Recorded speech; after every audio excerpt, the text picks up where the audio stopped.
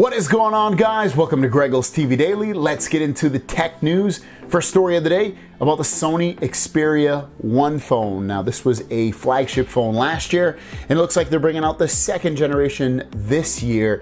And these specs come from Max Weinbeck, who got a screenshot of the specs. It'll be called the Xperia 1 2, it looks like.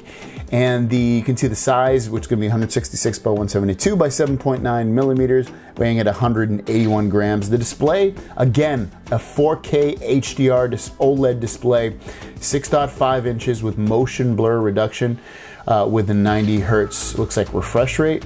Qualcomm Snapdragon 865, 5G networking, only 8 gigabytes of RAM, 256 gigabytes of storage, which is a very good sweet spot. The rear cameras, you get triple 12 megapixel cameras.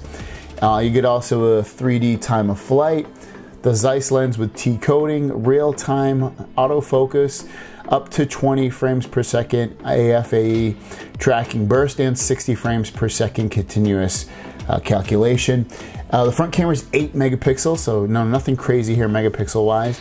Audio is 3.5. They do have a 3.5 millimeter headphone jack, which is a complete rarity, especially with the flagship phones. Front-facing stereo speakers, Dolby Atmos, high-res audio, DSEE Ultimate, and 360 Real Audio. Battery, 4,000 milliamps with wireless charging. Again, nothing completely crazy. Water resistant is IP68. Gaming, it is a 21:9 aspect ratio, but besides that, it also supports 21:9 gaming support. A DualShock 4 direct connection, which is a PlayStation 4 controller. Elite Gaming and Game Enhancer, and then also comes in the colors of black and purple. If you watched the show yesterday, we talked about Samsung Galaxy Buds Pluses coming out in the color of red. Well, they're actually, one of my viewers actually pointed out that these are up for order on Amazon, and I found it. Here is the order, $149.99 in the color of red. You can pre-order them right now. I have it linked in the description down below if you want to click on it. And it says delivery sometime between March 17th and April 13th. Maybe it'll be sooner, maybe it'll be later, maybe it'll be sometime in that thing, but you can order these right now if you want and get them delivered when they come out. And lastly, as you can see right here, coronavirus shuts down Galaxy Z Flip factory. One of the employees gotten sick there with the coronavirus.